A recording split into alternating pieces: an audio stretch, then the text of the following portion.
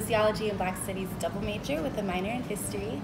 And I also happen to be this year a CAPS intern for the Walter Capps Saira McCune internship here on campus.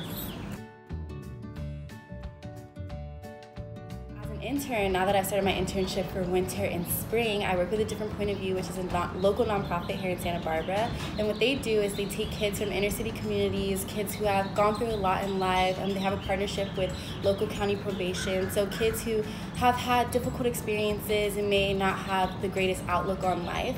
And they bring them into A Different Point of View. They give them aviation career training, so they learn all about the different careers associated with flying. And at the end, they learn through a flight simulator how to fly a plane, and then they get to go up in the sky in a little Cessna and fly.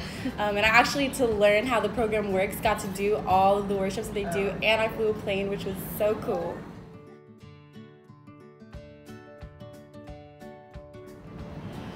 I have learned so many amazing skills already, and it's only been a couple of months.